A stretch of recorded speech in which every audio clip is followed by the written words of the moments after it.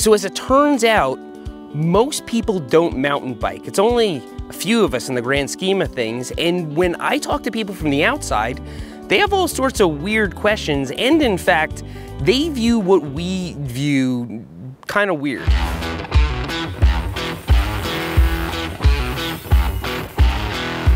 Well, for example, we think it's perfectly normal to hit jumps, but people who don't mountain bike, they think one of either two things. Either A, we're daredevils, or we're crazy, or we have no self-preservation instincts, or they think we all must be highly accomplished physicists, because how do we know exactly how fast to go to catch the landing perfectly and not get hurt?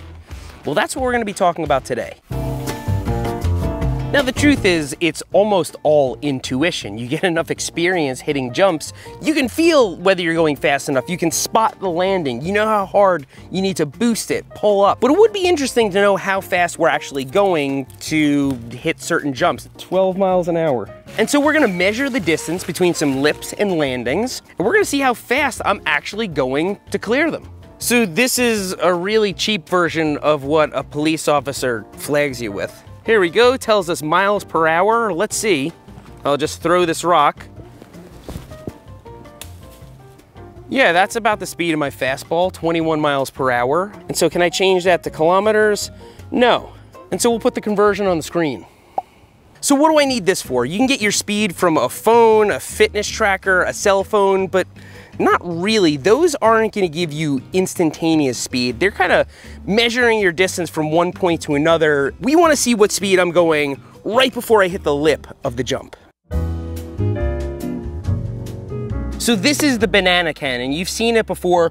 Launches into this berm over here. It's at about 13 degrees, and from the end of it to the spot I land is about 17 feet. We'll put the conversion on that below. How fast do you think I'm going to clear that gap? Let's find out.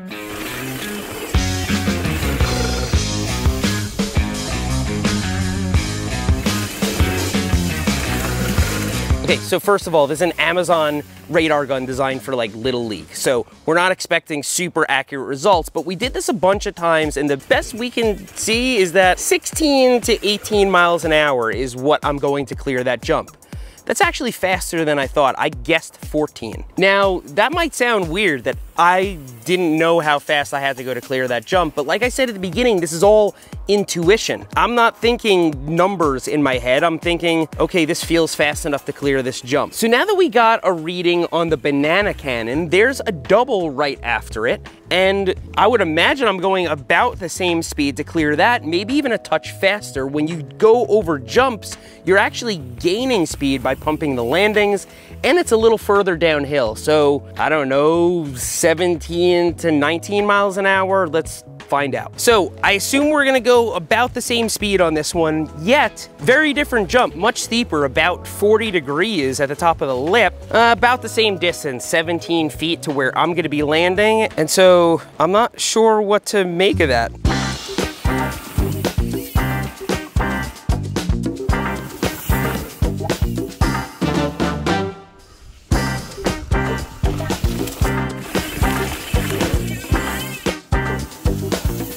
So 16 to 18, kind of makes sense. I'm not taking any cranks after the landing. There's not that much space. I'm clearing the same gap.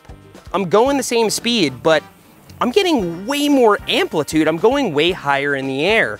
So where's that extra energy coming from? And the answer is it's probably coming from the lip. It's coming from pumping.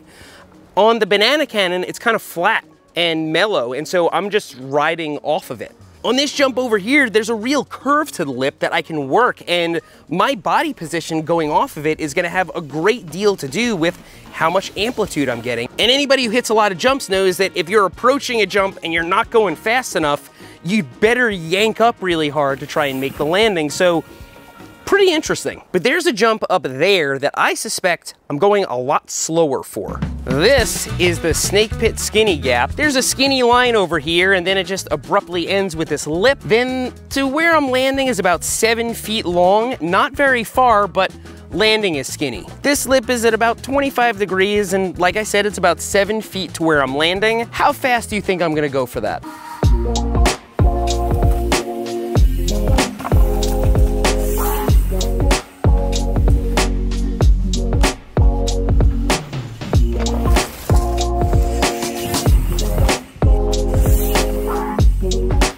So we're getting between 12 and 14 miles an hour every single time. Even if that's close to accurate, it sounds right, to be honest. I was imagining that it would be slower, but once I was up there and I felt the wind in my face, I thought, oh, I'm going a little bit faster than I had originally anticipated to clear this, and this confirms that. And so what do we do with this data?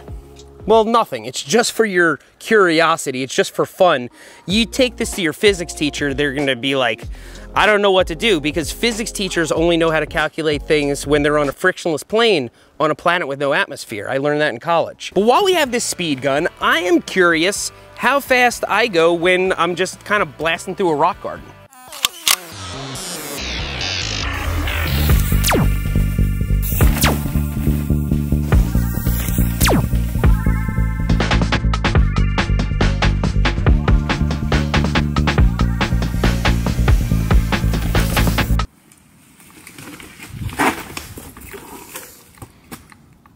Zero.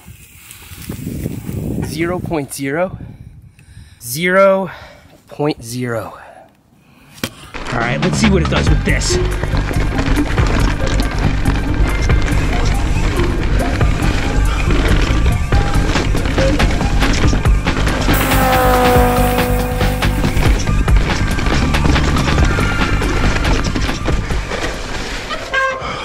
$24? Oh yeah! I still think it might be wrong because I was going at least 200. So on the little rock garden test, I found out I'm not going as fast as I thought I was going. I thought I was going about 500 miles an hour, but turns out I was going about 24. But I think we did learn some interesting things today. We know what speed we're going to hit these jumps on Berm Peak, and honestly, it's kind of about what I thought. It's not crazy fast and it's not crazy slow.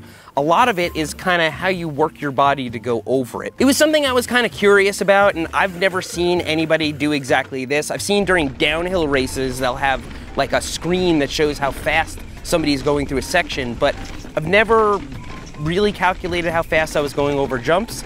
And so now I know, and now you know. I hope you learned something today, and actually, on second thought, don't learn anything from this. The next time you go up to a jump, don't say, oh, Seth said go 17.5 miles per hour. It doesn't work like that. So I hope you didn't learn something today. And if you did learn something, or if you did or didn't learn something, I hope you found it entertaining. Thanks for riding with me today, and I'll see you next time. Oscar, look.